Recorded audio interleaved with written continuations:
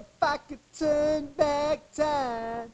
Doo-doo-doo-doo. Okay, so anyways, welcome back. Kinetic friction. This was on friction, which was 3.5. This is the second part where we see how see what happens after we get something to move. And this is where kinetic friction plays a big deal. So this happens when the object actually begins to move and needs to slide across something. So this is pretty much the same idea of finding static friction, only now we're dealing with something that is moving. So we're still looking for the coefficient. We're still going to look at this max number, but now the object is actually moving, which in general takes less force than getting it to move as well.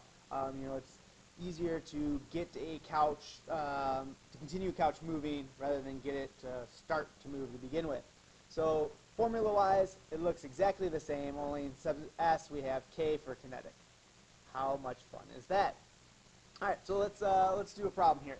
Now, when we're doing these problems, the first thing we got to do is figure out if it's going to move. So in order to do that, we need to do our static friction first. So static, kinetic. Static, again, will always be the larger number. So we're going to figure out our normal force. Force normal equals 25 times 9.8. This only works, again, if it's on a flat surface. If it's not on a flat surface, then we got to look at what angle we're dealing with. So this is going to give us a normal force of 245 newtons. All right, so multiply that by 0.65, and that will give us our maximum amount of friction or applied force that we need to have in order to get something to move, and that is 159.25. Anything less than that, its friction's going to match it. So nothing happens here. 160, that's more. So what we're going to need to do now is recalculate it using kinetic friction. So same normal force, 245, only now we multiply by 0.4. This gives us a force of friction of 98.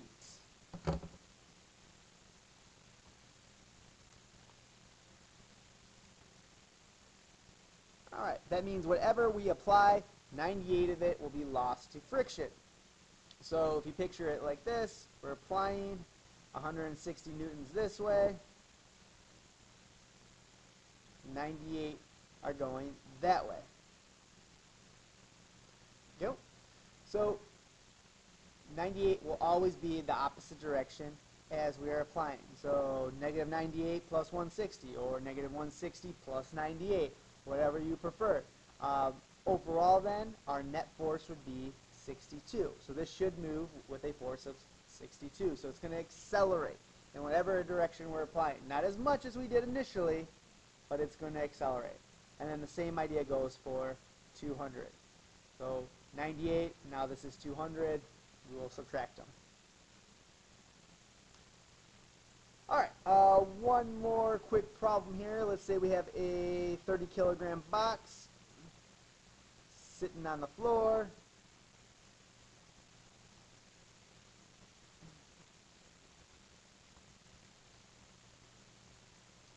Which means our normal force is the same as our force of gravity, so 294 newtons.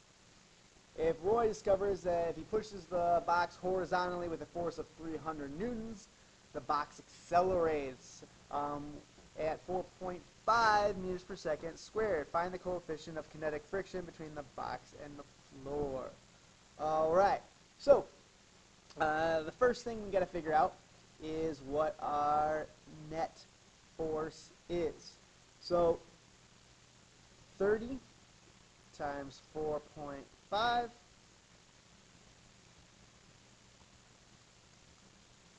gives us a net force of 135 newtons.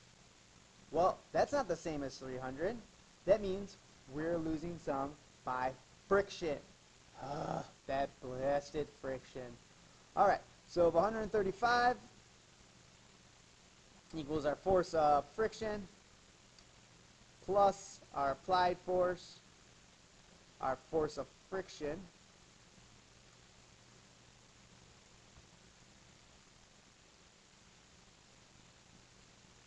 should equal a negative 165 newtons. So we're pushing this way with 300, and this way we have negative 165 newtons. Alright, so we're looking for the coefficient of kinetic friction. So we know what our force of kinetic friction is going to be. So negative 165 newtons should equal our normal force. Oops, let me do one of these numbers. Let me rearrange this just a little bit. I'm getting ahead of myself. I'm sorry. So kinetic should equal our 165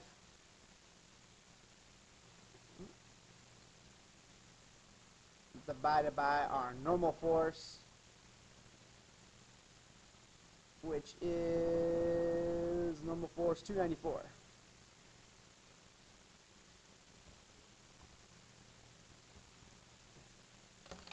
And that should get us a kinetic friction of